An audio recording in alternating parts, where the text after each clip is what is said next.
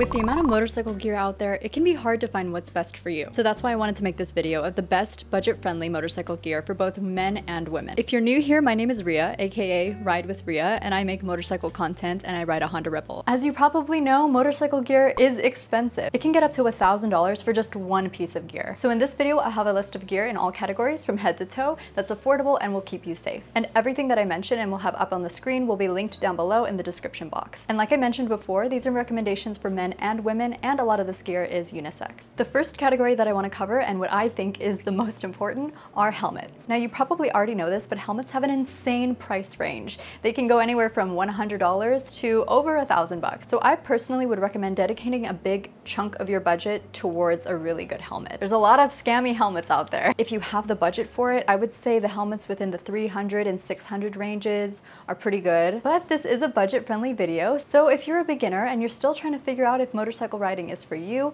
I have some budget-friendly helmet options that go from $100 to $300 or $400 max. My first recommendation is the Scorpion EXO R320 helmet. This is the first helmet that I bought, and it's still the helmet that I use to this day. I just got a tinted visor for it. And if I'm being honest, if I was a bit smarter when I first started riding, I probably would have gotten a different helmet.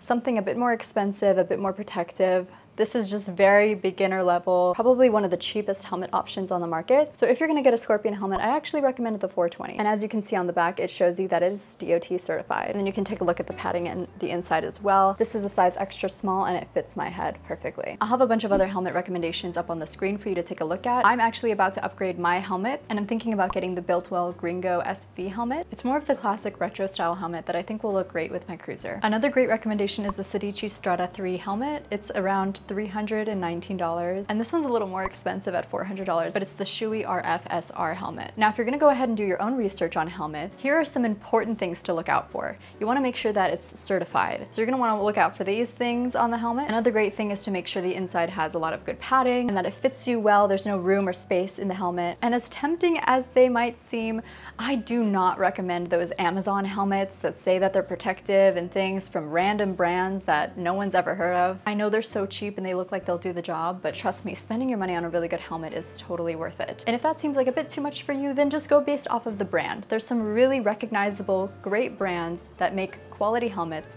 I can assure you that they're certified and have all the protection. And a lot of these brands do have different price points. So it has more cost-effective ones, and then it has more extreme premium prices. Now let's talk about jackets. The first jacket that I ever bought was the Revit Eclipse women's jacket. I think it was around $190. It's a mesh jacket and it is so perfect. And they have a men's version and a women's version of this jacket. I actually have the jacket with me and I will try it on to show you guys. I still wear this jacket to this day. It's my go-to, and I'm going to zip it up so you can see what it looks like. I like the way that it fits. It's super snug. I need a mesh jacket for my weather conditions that I ride in, so this one has just been perfect for me. Another great brand is this jacket. It also has back paddings, which my other jacket does not have. And this one has a removable interior lining, which I think is pretty cool.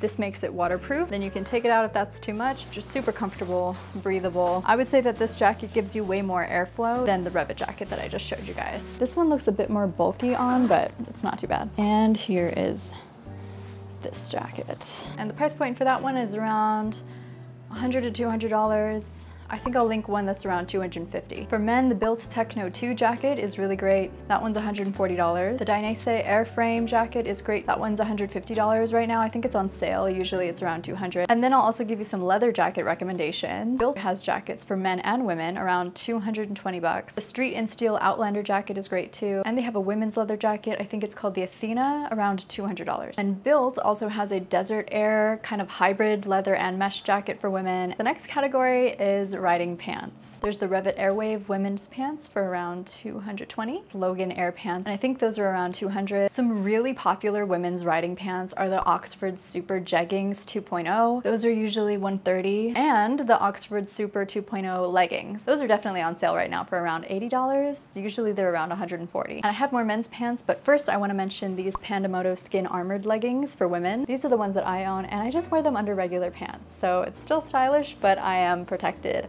on the inside. And this is a bit more pricey, around 250 bucks. So for men, there's the Revit Eclipse 2 pants for 170. And again, for the guys, I think you're gonna love this brand. It's called Ugly Bros. They have really awesome looking cargo pants with pads, only for around $230. And I'll have a few more options linked down below. Next category is riding gloves. Now this, you definitely don't have to break the bank. There are some quality gloves for $40. Now don't do what I did and buy cheapo gloves off of Amazon, because they are falling apart. As you can see, they're not the best quality. And you can find some really great gloves that are protective, good quality for $40. But if you want to go ahead and do your research on some even cheaper gloves, things to look out for are hard protective covers for the knuckles. Make sure they're real authentic leather or sturdy material that'll withstand a crash or fall. Because what's the point of wearing good gloves if they're just gonna rip as you slide and then your skin skids the pavement? That's not fun. I personally like gloves that have the inside padding for the palms, so that's what I look out for. I've seen some gloves cost more than 100 bucks. I personally wouldn't spend more than $100 on riding gloves.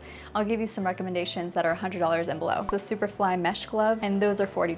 Alpinestars has a wonderful selection of gloves, and they usually have a pretty good price range. I think these ones are $70. The Sedici Bruno gloves are awesome. There's the Scorpion EXO gloves, and they have the padding on the palm, which I really like. And then on the more expensive end, we have these Revit gloves that are around $110. And finally, we'll get into some riding boots and shoes. Now, I do not remember where I got these shoes from. I think I just had them and they became my riding shoes, but they're not necessarily riding specific boots, so I don't recommend these personally. But if you're gonna go ahead and ride in shoes that are not motorcycle specific, I highly recommend that they at least cover your ankle, and they're a good sturdy material in the event of an accident. I'll have some recommendations that are actual riding boots that do lace up and look like these. I tucked my laces in so they don't really catch on anything. So boots that look like those are the Street and Steel Runaway women's riding boots. Those are $130. There's also the Forma Crystal women's boots and the Forma Joy boots. They don't lace up and they're a bit shorter, but they look nice. And those are $180. For guys, Alpinestars makes a lot of really great shoes and boots. These ones are $160. Street and Steel also makes some really great shoes that look like everyday street shoes. These are $90. So those are all my suggestions. And I do want to recommend some websites where you can find all types of gear. I'm sure you've heard of Revzilla. It has every type of gear you could possibly imagine and almost all the major brands you can think of. They usually have a lot of things on sale, so be sure to look out for that. You can be getting things for $100 off or more. Cycle Gear is a great website as well. And for women's gear, Wind and Throttle is great. And then of course, any of these wonderful brands, you can go directly to their website and maybe they also have a sale going on and you can get some of their gear for a lot cheaper. So I hope this video was helpful, and if it was, be sure to give it a thumbs up and subscribe to my YouTube channel for more motorcycle content. I post on YouTube, TikTok, and Instagram. Also, something I want to mention, those are the only platforms I post content on, so I will have my official and only social media platforms linked down below as well in the description box. If I forgot to mention something that you would recommend, please leave it down in the comments below and I will check that out. And that's it for this video. Thank you guys so much for watching, and I'll see you in the next one.